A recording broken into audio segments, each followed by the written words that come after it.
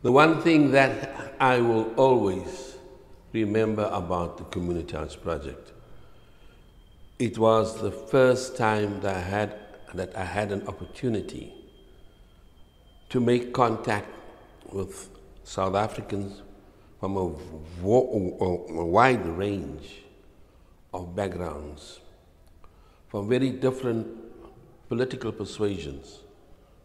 Whether you were rich, whether you were poor, there was room for you at CAP. And everybody was on an equal plane at CAP. And for me, it was another form of liberation. One thinks in terms of apartheid and how it divided people. I found at CAP a home that embraced me, that gave me hope and encouragement. And I was not the only one. There were so many people searching for direction in life.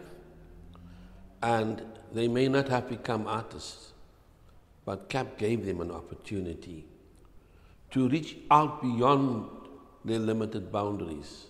And for me, that has been something which I have experienced at CAP so many times, so many different places, but also what others have experienced, and that have empowered them, that have made them better South Africans.